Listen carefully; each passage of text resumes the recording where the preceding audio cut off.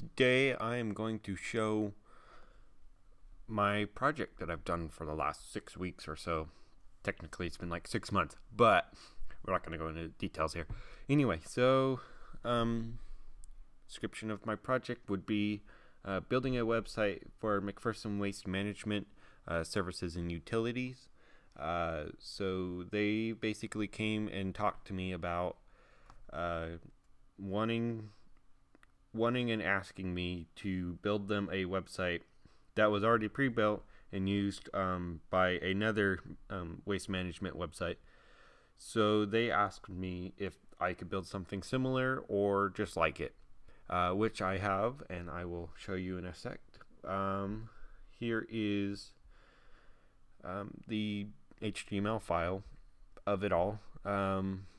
It's running HTML, CSS, JavaScript, and some jQuery. As you can see here, we've got different fonts of CSS files, body CSS files, jQuery files for a game, because they did ask, the website they did show me at first was intentionally supposed to be an interactive game to help teach kids, adults, anybody who has or doesn't really know what goes in the what trash bins for regular garbage, recycling, or compost. So as you can see, I'm just scrolling through it. Not much else other than I use Dreamweaver CS6 to help build it and stuff like that. You see, we've also got well, actually, we'll just go to bodies. So it might take a little bit because this computer is slow.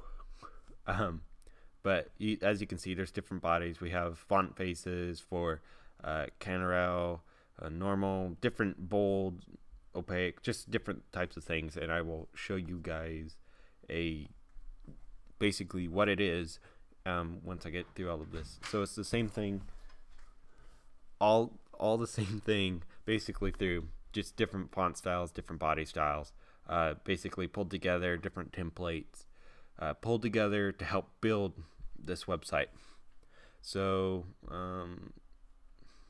if it ever loads, which is probably not, so I'll just show you the website. It's stored within my school server at the moment, and it's index.html with images here, CSS folders here, JavaScript folders here. So what it is, to be exact, is just to help teach people what goes in what trash bin. So like tinfoil would go in recycling, or an apple core would go in compost, or a bucket would go in garbage, or something like that. To get it wrong, like animal waste, it doesn't go in recycling, nor does it go in compost.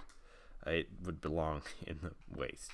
So that's basically all it does. There is at the bottom C&D and HHW, which is construction, demolition, materials, and household hazardous waste. And as you can see, it's just different types of materials you would find at different areas that they specifically want in certain areas of their facility. We also have links to their website, which are all up and ready to go. I am waiting at the moment for their approval to go on their website so I can add it into theirs, so that it will be just below household hazardous waste and between calendar. But other than that, it's a up and running website that people could go to and use at their free will. Other than that, it basically uses a lot of jQuery JavaScript for the main part of it, though.